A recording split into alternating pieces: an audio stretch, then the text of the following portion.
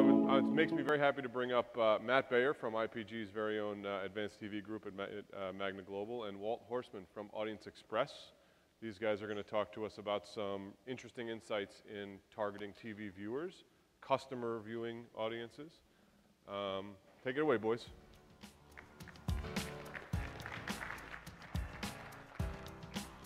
Thanks, everybody. So we are in the final stretch here, and Matt and I have prepared a session which I think is going to be fun and interactive to make sure that we keep it lively here in the final part of the session here today.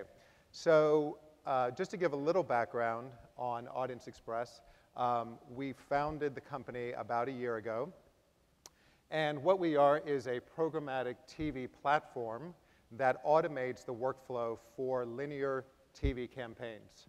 So what we effectively do is marry great audience data with great TV ad tech, and what that allows us to do is to follow audiences on TV. And this has actually never been able to occur before, so it's really, really exciting. And if I can give a little intro of Matt here, I think, Matt, you've got the greatest job that's going on in TV right now, because because what Matt is doing at Magna Global is really realizing the future of advanced TV using audience data for planning, buying, and optimization. And as a little background, if I can give you some props, sure. Matt, he has been a true innovator for the TV industry and all advanced elements of the TV industry. In fact, Matt launched the very first combined interactive TV with addressable campaign. And I have to say, that is no small feat. So he has really been on the real leading innovation side of television. And as a personal note, Matt is from New York, and he's a die-hard, as he's told me, New York Mets fan. Yeah. I know there are a lot of folks here from New York who are Mets fans, and in his words, Matt has said he is indeed expecting 1968 to happen once again. Yeah. So, so with that, let's get started. And we're going to have a little interview session and talk about what's going on. And then we're going to have an interactive session, which will have some fun potential prizes for some members of the audience. And my first question for you, Matt, is, Chris opened up the session yesterday and talked about the overall strategy for IPG and the right side of that great chart that talked about audience-based buying as a complement to contextual, traditional, environmental-based buying. Mm-hmm. So tell us what's going on with that, and why is this audience-based strategy for TV important right now for IPG? Yeah, definitely following up on Chris's presentation yesterday, there's certainly a unique role that audience-based buying can take in a TV within a holistic TV or video plan. So I think with the plethora of data out there, technology, and efficient costs for that technology, oftentimes this technology existed, but it wasn't cheap. But I think the combination of that and just applying digital principles to television, we know television works, so I think it's about identifying and leveraging applicable data. Keyword being applicable, not big data or anything like that, but applicable client data or other third-party data to make our buys and our media plans better and reach our clients' customers more efficiently, effectively than ever before. And what is it like right now? Is because I know we've been talking about this idea of using data and television, and it's part of the strategy, but any insight in terms of why now is important? Yeah, I would say now again is because of we have all these tools available at our disposal, and we're doing our clients an injustice by not leveraging them doing it the same old way we always have been. So I think that's, and again, the cost for the technology is much cheaper than it was a long time ago. So I think we'd be doing our clients an injustice by not leveraging that and not driving that, driving that audience-based approach as a complement, not as a replacement, but as a complement to an environmental buy, and an environment-based buy, content buy. So we've got the technology, we've got the tools, we've got the data. We're making TV a little smarter, a little, little souping it up a little bit from what it's historically been. Is that fair to say? No, and I mean, and Walt, you know this as one of IPG's biggest partners.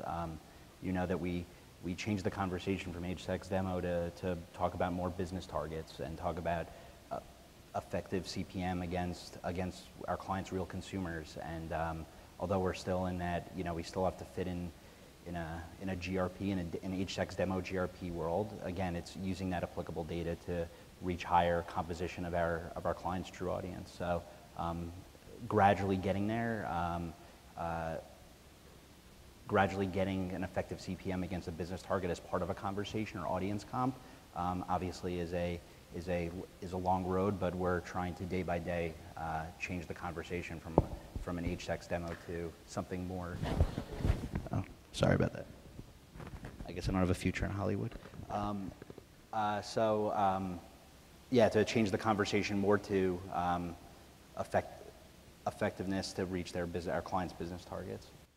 And one conversation that we have throughout this conference, and also just in the industry at large, which is lots of people hear you and me talking about this and others and say, okay, well that's all very interesting. That's you're talking about this.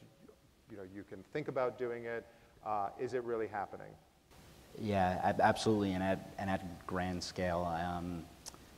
There has not been a campaign. Well, first we've done 30+ campaigns for 15+ advertisers across all different categories, and we haven't had an advertiser not do a second campaign.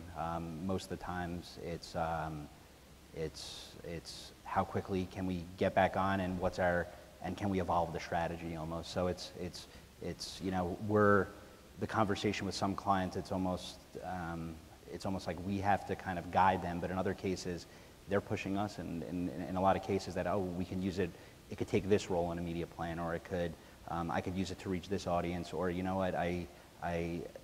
so the conversation's really interesting as far as clients getting on board and believing in it and understanding the value it plays into Chris's point, a holistic media plan. So we're doing it. It's real. It's happening. Clients are not just in test mode because they are coming back and re-upping, and I liked what I saw, so let's do it again. What are some of the insights that you have found looking at now all this audience data? And I know you've got a wealth of data. You've got the AMP data set, which is incredibly rich. There are multiple other data sets that are coming on. Give us some examples of where you have found some insight or something that maybe challenged the conventional wisdom or discovery of new environments that were relevant based on the audience data? Yeah, and certainly, and again, I think this is one of the key points. 85% of the things of the discoveries that we find are just confirming things we already know. I think it's that other 15% that's really valuable. So one of the things for a truck buyer, for a truck contender, the highest composition day part was overnight and late night. So kind of redefining what prime time is and conventional wisdoms. In a lot of cases, we do see that prime time and weekend and all the day parts that we've demanded networks to be a predominant part of our plan is the case. But I think every now and then there's that insight after a campaign airs that's really intriguing and I think makes it kind of a no-brainer to leverage the data and the tools available to make your buy smarter. And again, it's the 85% that we're just confirming, and it's that that 15% discovery that I think is really interesting and gets clients interested in coming back. You know, and to, you know, we had that campaign that we did together where the client was very interested in homeowners. And so we were looking at different networks and day parts that did very well for homeowners or not for homeowners. And what was an interesting kind of challenge to the conventional wisdom was the client said, well, DIY should be on the plan because we're targeting homeowners. And when we looked at the data, it turns out that DIY really under-indexes, interestingly, for homeowners. And that was kind of one of these things where we kind of scratched our heads and said, well, this is actually the really interesting elements of doing this because it challenges some of the conventional wisdom. And we thought about it and said, you know, maybe DIY is actually folks who are aspirational. They're not homeowners yet, but they are watching the network. They will be homeowners in the future, but not quite yet. So it's always interesting, I think, as we've, you know, Matt and I have looked at different data sets. It's always the fun part of doing all this, which is, wow, who would have thought that? And so now comes the interactive part where the audience and all of you guys get to participate. So I'm going to set this up. Matt has prepared a list of 10 questions. They are true or false questions. So they are about audience data for different brands and which brands over-index on certain networks. And what we're going to do is Matt's going to ask the question. I'm going to try to look out at the audience. Everybody has to vote, so vote early, vote often. Raise your hand if you think that the question is true, and then we'll ask you to raise your hand if you think the question is false. Everybody must vote, and Chris has generously made an offer that if anyone gets 8 of the 10 questions correct, then he's going to buy you a shot at the bar right after the conference is over to make sure that you have a very lubricated and happy trip home. Hopefully you're not driving, you're taking a taxi back to the airport. So with that, let's start with the first question. Sounds good. And we'll also fund the cab to the airport as well. So, we'll figure it out.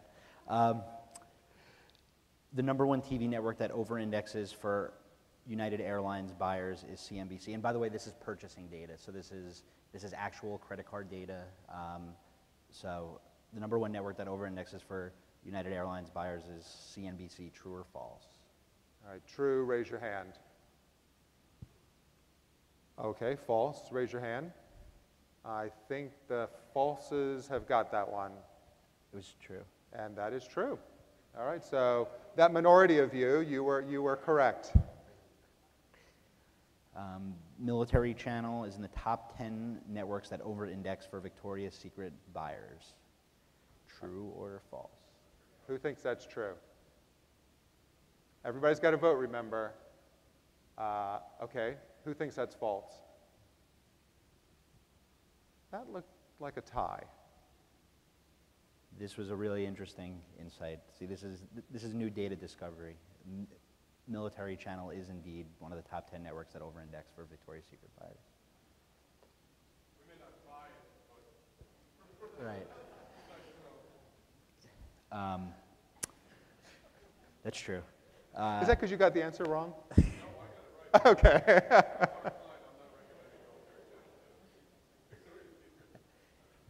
MLB Network was high on there too. It was interesting. Military Channel ranks higher for Victoria's Secret buyers than Adult Swim.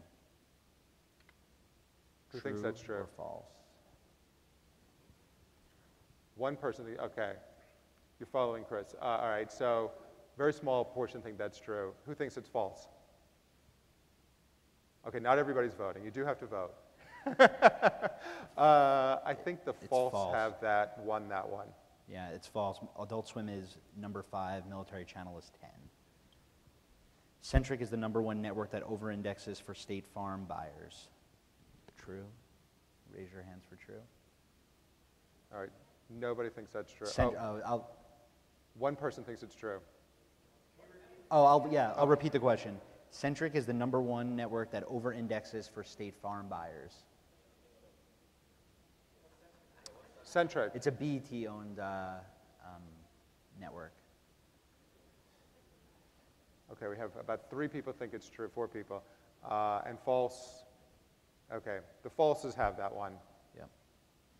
Trace is the #1 network for State Farm buyers. Oh, false. it's false. False.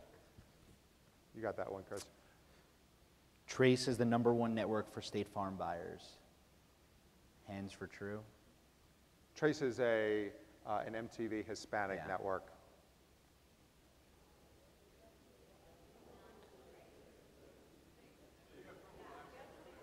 Tres, What's that? MTV Tres. All right, nobody thinks that one's true. All right, so Al, everybody thinks that's false. False, okay. The answer is true. Next question. For Sears buyers, the #1 over-indexing network is Golf Channel. Hands for true. Okay. Hands for false. The answer to that one is true.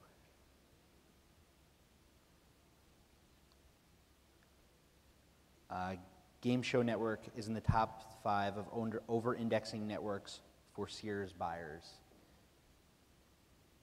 Hands for true. Hands for false. Trues have that. True. That is true. Yes, the answer is true. ABC Family is the #1 network that over-indexes for SeaWorld customers. True. Hands for true. Group back there, okay. And hands for false. The answer is false. Disney Channel is #1, but we can't buy advertising there. So, right. And it was I think we're keeping with the Orlando theme here. And then Comedy Central is the top 5 of over-indexing networks for SeaWorld. Hands for true. And hands for false. Oh, the falses have that one. The answer is true. It's #3, actually, after Disney and ABC Family. For Fandango buyers, the #1 network that over-indexes is TBS. Hands for true. Hands for false. About even. It's about even. So the false. The #1 is Adult Swim.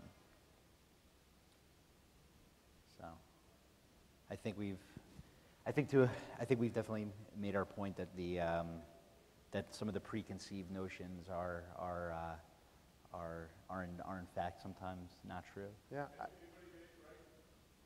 Oh yeah, before we move Yeah. on, yeah. Anybody get 8? Chris, can we bring it down to 7? Can we negotiate? All right. How many did you get, Chris? All right. Yeah. Buy yourself a shot? Well, I think, we sort of set this up a little bit, obviously, to make the point that some of this is very much the conventional wisdom, like the SeaWorld example with Disney Channel and ABC Family, but then some of the counterintuitive thinking about Fandango for heavy purchasers for movie tickets are not on what I think conventional wisdom would think would be something like a TBS or a general entertainment network, but actually, Adult Swim. So a lot of this data is, I believe, starting to challenge the conventional wisdom. And so, Matt, you're out on the front lines talking about these kind of concepts to clients, and it's as we've seen from this room, it's probably challenging some of their thinking. It's providing some new insight into where media planning and buying and optimization ought to be focused. So what has been the reaction, the positives of taking this kind of approach to especially, let's say, traditional TV buying folks? Yeah, I mean, I think there's you know, certainly I would say most understand the role that, you know, that a programmatic or a data-driven audience-based buy takes. But yeah, there's certainly, you know, there's certainly pushback in some cases as far as, you know, our buy needs to be 75% prime or 80% prime, or it needs to be, or other sort of conventional notions that, you know, sometimes are true for, you know, for one of the clients, a luxury auto, you know, prime and weekend do work, but then there are other sort of targets or more granular audience-based targets that, you know, might not necessarily be true. The other thing I think that is very interesting is starting off a conversation from a TV perspective, which is rare, to start off with not an age, sex, demo conversation, but really understanding who your audience is, who our clients really want to speak to. And I think some clients or TV clients have never really been asked that from a TV perspective, so they don't really know. So I think it's part of our job, which has been really interesting, to understand who their key consumer or their highest performing consumer segment is, and then applying that to their TV buy. So I think that's, for me personally, that's the most interesting part of the conversation, is kind of ending with an age, sex demo, but starting off with more client-centric and customer-centric targets. So it's kind of going through that kind of evolution of, this is a potentially new way to think about how to select different networks, day parts, but then the context still of the traditional currencies with age and gender. Yeah, absolutely. So if we are now in 2014, let's fast forward to 2017. We are sitting here on this stage having a drink because we've won the contest and have gotten 10 out of 10 right, and Chris has bought us a shot. So we're having a drink and sitting here. So what is the world going to look like with respect to all of this audience-based buying in 2017? I think, and I think it's already happened, but I truly think we'll move to a world where we're making ad decisions and we're buying on ideally metrics beyond age, sex, demo. And I think that we're moving the business forward in that we're proving that TV works, and we're trying to prove that TV combined with the principles of digital and a lot of the positive aspects of digital really is more impactful for our clients' business. And I think it's going to help the entire industry, not just advertising agencies. It's going to help technology platforms, vendors, TV networks, because I think we're going to truly prove value of a TV spot. And I think that's a very interesting proposition. We're already very far along on that path, but I certainly think there's certainly a long ways to go. But I think the conversation certainly has started about, again, and I know I'm beating it to death, but talking more about business targets and customer targets as opposed to age, sex, demo. And I think, I mean, it's the most ridiculous thing I ever heard to be, to talk about adults 18 to 49 now with the plethora of data that we have. So I truly think when we look back, that will be, we'll be living in a world where that will be, if not the common metric, that will be a more often spoken about metric. So this is here to stay? Yeah. I don't know if we're going to ever be trading on that, and I'm sure there's a lot of opinions about that here. And I'm not saying we should today or tomorrow, but I think that will be more in the ad decisioning set when we're going out and making buying decisions on behalf of our clients. Excellent. Well, thank you. I think we have 5 minutes if this clock is ticking correctly.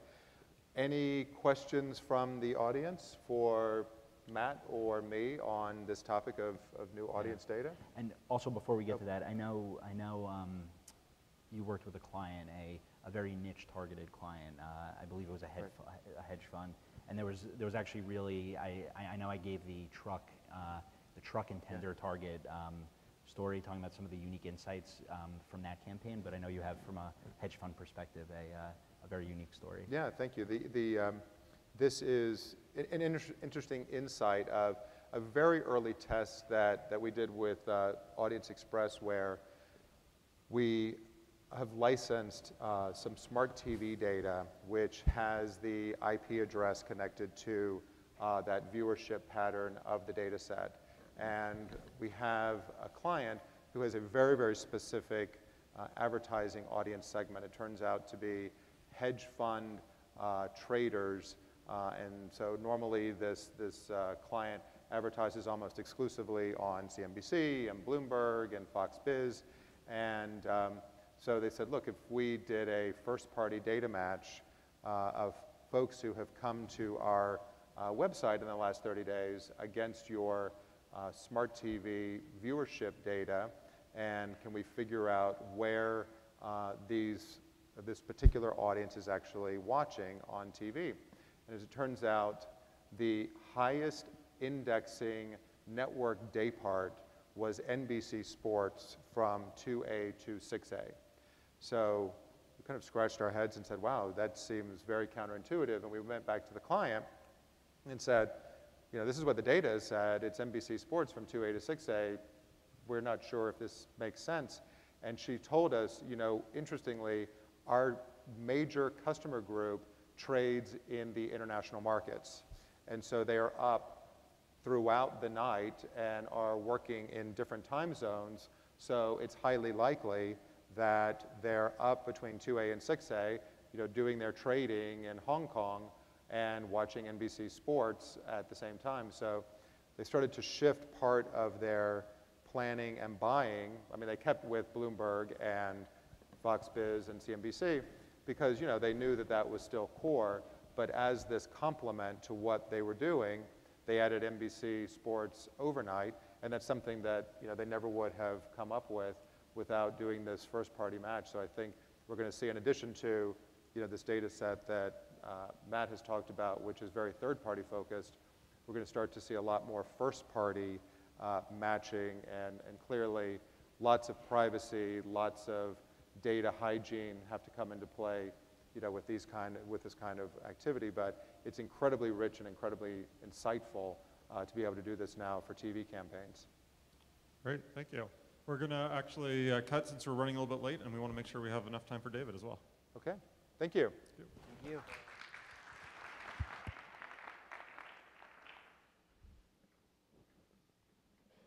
That was pretty cool, wasn't it? Okay, so everybody stand up. Stand up.